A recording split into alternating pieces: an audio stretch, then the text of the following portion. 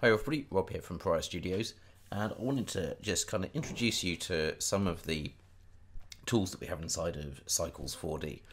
And first off, I want to show you how you can mix a few different nodes together to do something quite fun, and this can be used for all sorts of things like metal flake paint for cars or bowling balls, and it's how to just kind of add some sparkle. But so really the idea is to get some flake into the paint of this object. So I'm just going to move that out of the way, and all I've got is a standard Cycles material, which you get by going to Cycles4D object material, and you get these two nodes by default. Now I'll drag that viewer back in so you can see what I'm doing as I go. Now for this to update properly, you can either go to the basic setting, click update, or if you've got a 3D viewport going as well, which I've just got there, so it updates, that will do it for you as well. Okay, so I've got a CUDA GPU rendering my viewport here, and I've just set it to 30 samples. Okay, so let's get started. I want to, first of all, delete, so I'm right clicking, choose delete that first node, and I want to use one of Cinema 4D's shaders, because why not, we've got access to them. So I'm going to right click in here and go down to texture, and I'm going to choose image texture, which is slightly misleading in name because it actually means we can access anything that we would put into an image slot in a standard Cinema 4D material. So if I come in here and I look at its attributes, let's go to node settings and give ourselves a bit more room. So basically we're getting a slot that you're going to be very familiar with, and I'm going to choose noise. Now Cycles has its own noise, but I'm going to use Cinema 4D noise to get going, and this is going to be just kind of the base for the colours. So I'm going to go for kind of a deep purple for the base of my bowling ball, and I'm going to go for maybe something kind of tealy, and I'm going to increase, let's change the type of noise as well. Let's go for a swirly one, so something like that. And I'm going to increase the size of it to say 200. So we have this preview, so this is our kind of deep bowling ball color, and I can plug that straight into the surface there. So surface being the kind of the outside shell of our ball, displacement being for bump, and volume being for, you know, volume for clouds and particles and things. So let's just make sure this goes onto our object properly. And let's get this to update. Now this didn't automatically update. Now the reason for that is probably because we need to plug this image texture into something else. So let's get ourselves a shader and a diffuse BSDF. Drag that over the wires and it should automatically put itself in the top slot. And now you can see that this is updated, and this is already starting to look almost bowling ball like, but what we want to do is actually make a few changes. So let's take this image texture, and I'm going to control click and drag to create a duplicate, and I want to take now a glossy shader, so I'm going to go for a glossy there, and I need to now control where this glossiness goes using this second texture. So I'm going to take a mix like so, and let's put the mix shader there. I'm going to plug the glossy into the shader 2. Now if I leave this like this, we'll get a kind of a very shiny bowling ball, and we will add a gloss coat afterwards, but for now I'm just going to increase the roughness just a touch. I'm going to leave the IOR as it is, that's fine. And close that down, we don't need to worry about that.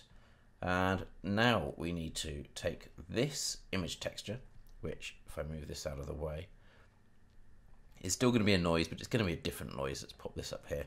I'm going to take something with, in fact let's not use a noise, let's use a different kind of shader. Let's go for surfaces and Starfield. I think Starfield is going to work perfectly well for this.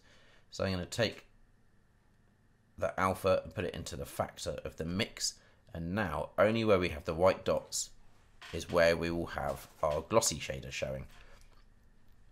And you can see that this is made a load of kind of reflective spots, and it's reflecting the dark and the light in the scene, and it's looking pretty good.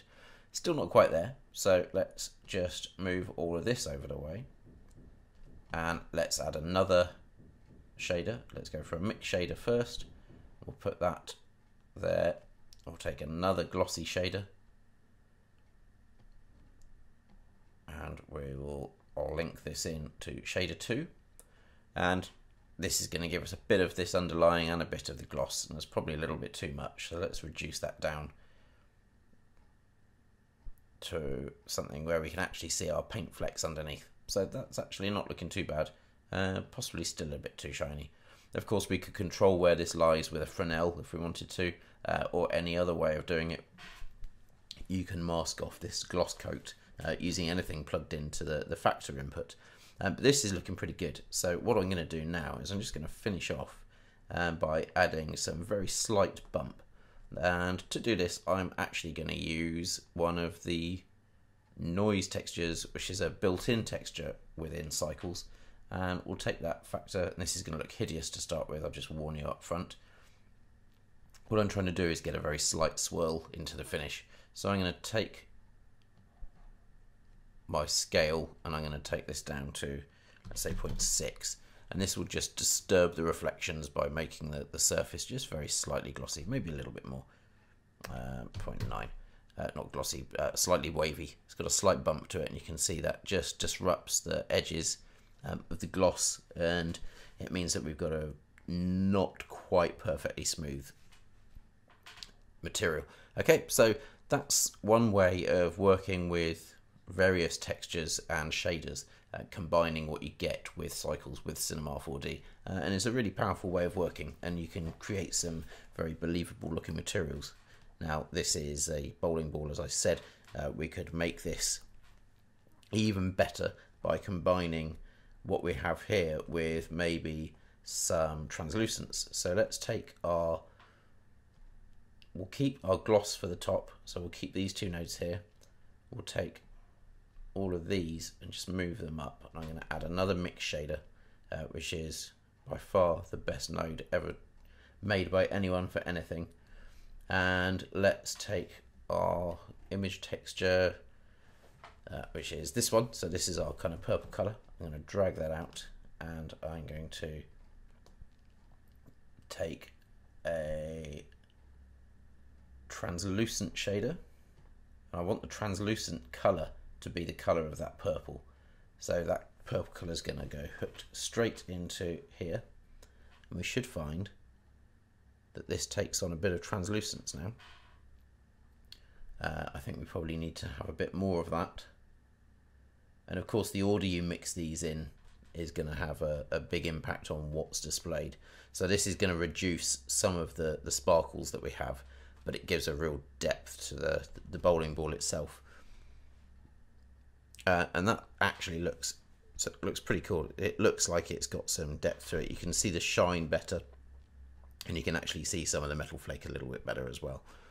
So that's a good way of looking at what you can do with Cycles. I'm going to be doing many more of these videos, just showing you how to set up various materials.